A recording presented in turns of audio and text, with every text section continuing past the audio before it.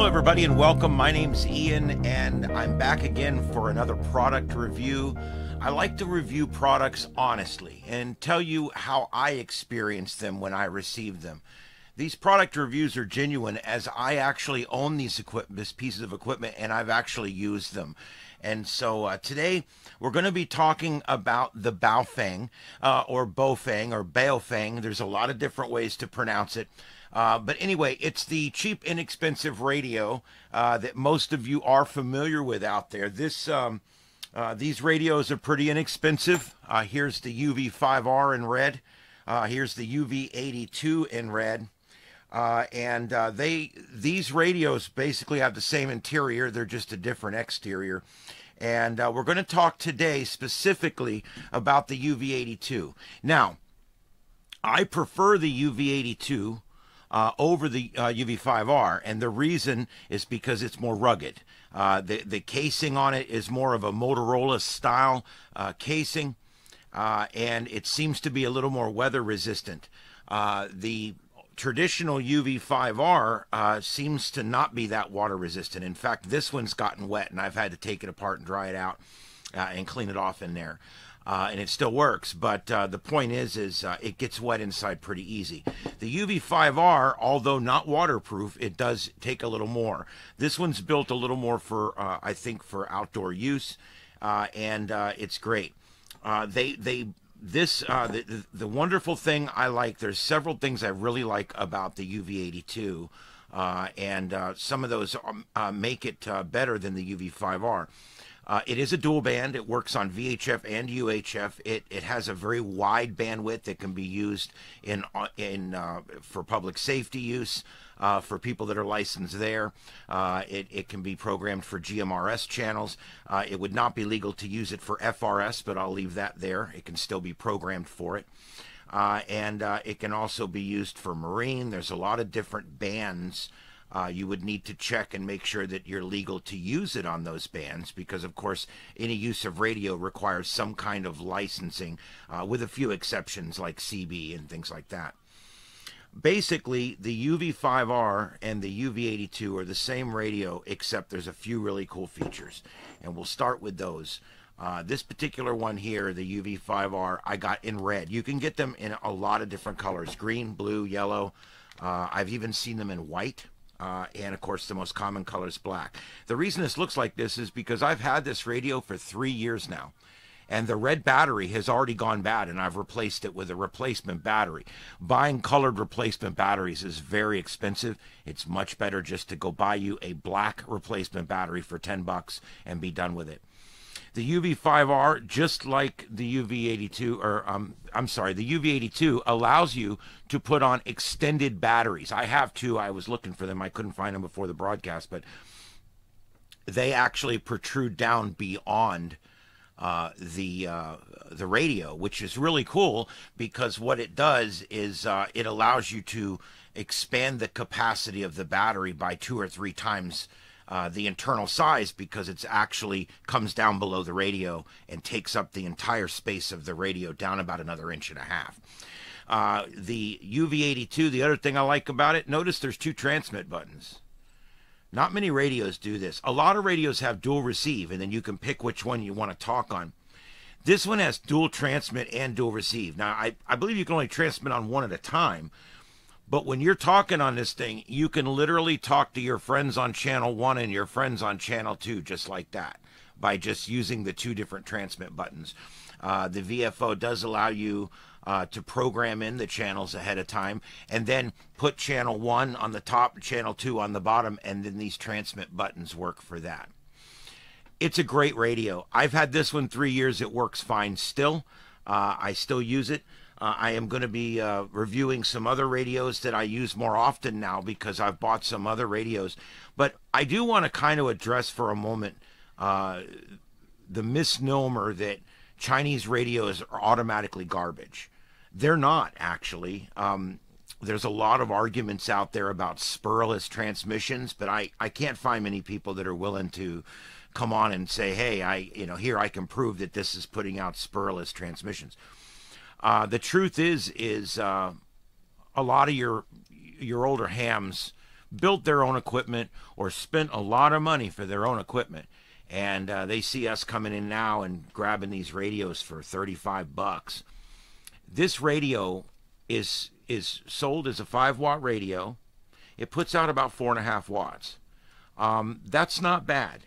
Now, I'm sure if I bought a Yaesu radio for, let's say, $125, a very nice radio, and it says it's 5 watts, it would probably put out exactly 5 watts. Is it that big a deal? No. And I'll tell you, as time has gone on over the last 3 years, the newer Chinese radios I've been buying, the wattage has been right on par with what they're advertising. I don't know if there's been some pushback, but the ones from 3 or 4 years ago, it's a watt or two off. It's not quite putting out the power that you thought it would. The newer ones, closer to it. As a matter of fact, BaoFeng's come out with a new UV25R, and I can't wait to get my hands on one of these. It's about 55 bucks. It's a commercial version of the UV5R, and it's got a huge color screen and a big speaker. It's a brick, and it's got USB charging. It lasts for days on the battery. I cannot wait to get a hold of one of these, so I'll be reviewing that as soon as I do. But anyway, to finish up with this UV82, you also have the squelch function, the monitor function basically, and it also has the light, which is nice. Gives you a flashlight or a blinking light if you need an emergency light. It also picks up FM band, commercial radio or terrestrial radio, whatever you want to call it. And so you can put in your favorite station, 92.5 or 105.3 or whatever, and pick up your commercial music or talk radio stations. That comes in handy. When Hurricane Ian hit here and Hurricane Irma, one of the things I did was had one of my UV82s clipped up in the kitchen, and it was basically just playing the weather radio, and it played it. It must have played it for 10 hours before it went dead. It's a great thing to have. The weather radio is programmed in here. The FM radio is already in here. So there's a lot of really cool things you can program in here. As far as programming, you buy the programming cable. It programs through Chirp. I will tell you this. I'll give you this warning. Don't ever load any software off of a disk that comes with a radio from the country of China.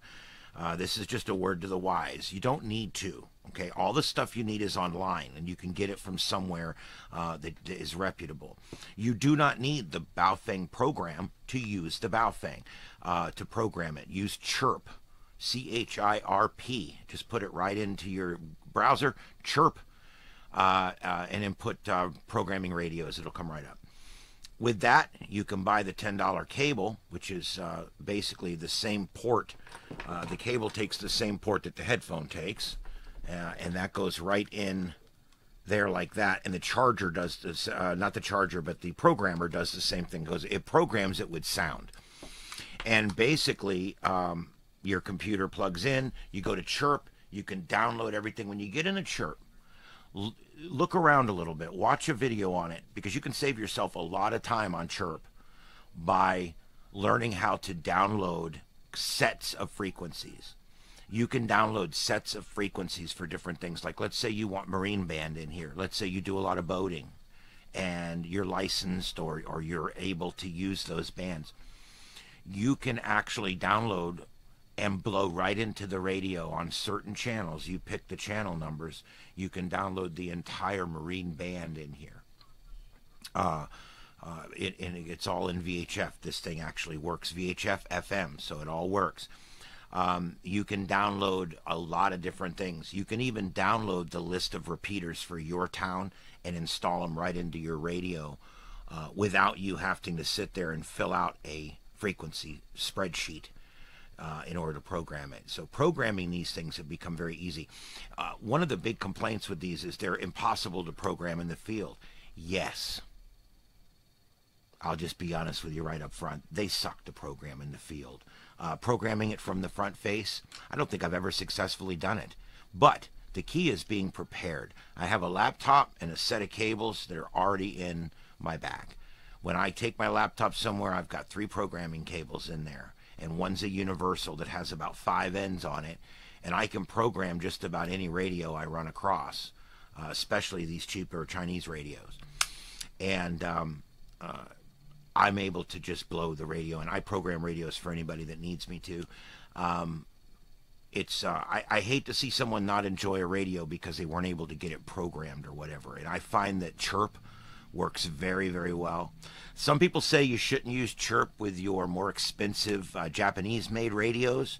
I've also heard that's been debunked. So I don't know. You may want to still check on it. If you got a Yazoo or an Icom, both great makers of radios, if you have one of those, you may want to just go online and do some research before you plug in Chirp and start programming.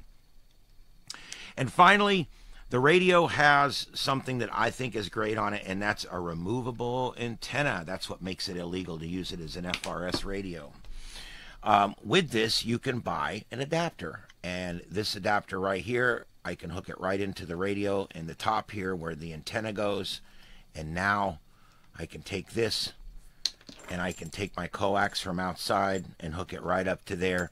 And now this 5-watt radio is talking to the repeater 15 miles down the road from inside the house, and it's crystal clear because you've bought this little piece of equipment. This right here, I think you can get a pair of them for about $8 on Amazon, maybe even a little cheaper on eBay, and works really good.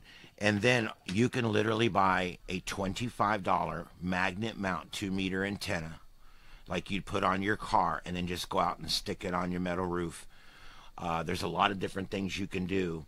There is many, many, many antenna options for $5, $50, $100, whatever you want to spend, that would make this radio a very good option. Now think about this. Let's say you don't have a lot of money right now, or let's say you're just getting into it, or let's say you don't have your amateur license and you just want to listen. You just want to use the radio. You put this adapter on and you hook up your antenna, and you hook up your mic like this, and you leave it sitting in the charger, and you've got you a base radio. I mean, it works. I did this for a while. I would leave this in my house in the charger. I didn't leave it in the charger all the time, but when I was using it, I would leave it in the charger, and then I would participate in radio nets on my little 5-watt BaoFeng. But I had bought an $80 antenna and eventually built my own Yagi antenna. I built a 7-element Yagi antenna out of some pieces of aluminum and a PVC pipe, and I stuck it up at 25 feet, and I was talking to the next county over with a BaoFeng radio. So these radios are really cool. You can learn how to build those antennas and everything right here on this YouTube channel. We've got all that stuff from a few years ago when we were doing technical nets, and we go through the entire process of building those antennas and working with all this radio equipment. So anyway, my recommendation is the UV5R is a wonderful radio. It's a little old technology now. There's some newer stuff coming out. But as far as a small rugged radio, I think if I had to just pick one to just go in my go box, to just stick in the bottom of the bag so I had a spare radio with me, the UV82 would be what I would choose, because of its rugged, and it does everything that a radio needs to do, basically. And I'd have it fully programmed. I'd have every channel in here programmed with all the different frequencies that you think you might need. And then the other thing you might want to have is in your phone, or maybe even better idea, on a piece of paper, you can print out that frequency list. So that way you know what's in your radio when there's an emergency or you want to go back and try to find something. All right, I'm going to let you go. That's the UV5R from BaoFeng in China. Not as bad as everybody says it is. Actually, it's a pretty good radio. And the sound quality is clear, and they seem to work really good. And most of the negative things you hear about BaoFeng are just people that don't like cheap Chinese radios. Okay, I don't get into the politics. I don't get into the global mess or this and that or who made what. I'm just telling you what my opinion is of this radio. It's great. I love it. And for $30, I mean, you can get these as cheap as $25 or $30. You can buy all kinds of accessories. This one, for instance, has the long antenna on it. I will tell you that when it comes to the rubber ducky antennas, you'll never get better performance than the one that was designed with the radio. This is a little piece of wisdom that no one's told me. It's something I've figured out along the way.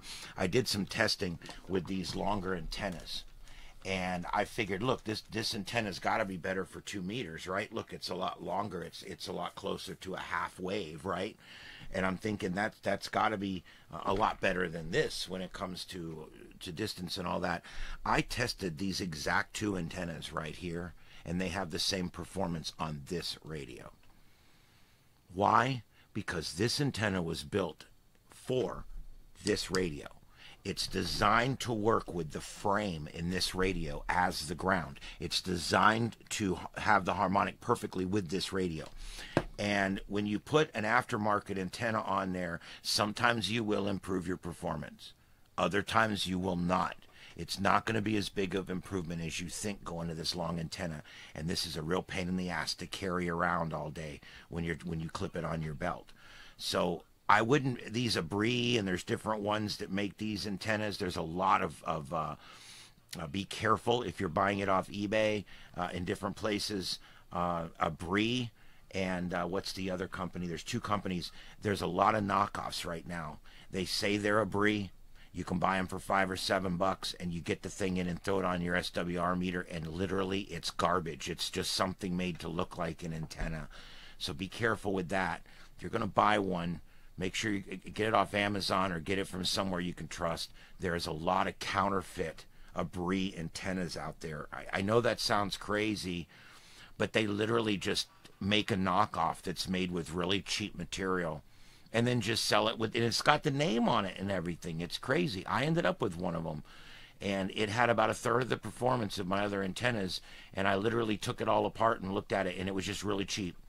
So you got to watch that. Another thing, these radios, you can get battery eliminators for them. This one's actually for a different radio, but these work great. You can use the battery eliminator, but you do have to be careful with these because they melt. If they get if you use the radio for a long time hooked up to one of these in a hot car, you could get some melting. So you got to watch out for that. But this works very well. One last thing about the UV82 or any cheap radio that you buy, you get what you pay for on this kind of stuff. See these 2 mics? This one costs $6. This one costs $20. The difference is this one is complete garbage. It is just crap. If you're going to buy a palm mic, start at the $20 range and get one from B-Tech, or get one that looks like a real, like one the cops would have. Don't buy one of these little cheapy ones from BaoFeng, okay? This one's from B-Tech. It's probably made by BaoFeng, but it's a much better quality mic. So just, again, on the mics, don't go 6 or 8, go 20 or 25, get you a decent mic, because the mic is your mic and your speaker. And so if you plug in that speaker mic to a radio and it's a cheap speaker mic, everything you hear is going to sound like mud. And you don't want that. So anyway, that's it. That's the UV82. I recommend it with one caveat, and that would be I would look at the newer stuff BaoFeng's come out with. Okay, there is, I believe it's the UV25R or something like that. That radio looks really good, and it's 10 watts. And guess what? They've tested it. It puts out 10.1 watts on VHF and 10 watts on 70 centimeters. Is that crazy? And so, yeah, that's a great radio, and I can't wait to get my hands on one of those. And, of course, as soon as I do, I'll be reviewing it here. But anyway, that's my complete review and maybe a slight tutorial on the use of the UV82, and I hope you guys enjoy your inexpensive radios. There's nothing wrong with buying an inexpensive radio and enjoying radio until you can buy something, or until you decide you want something a little more expensive. And it's a lot easier to convince the wife to buy you a $35 radio anyway. All right, guys, have a good one out there. My name's Ian. This is Starship Adventures, back with another product review. You guys enjoy Radio World out there, because it's a fun time.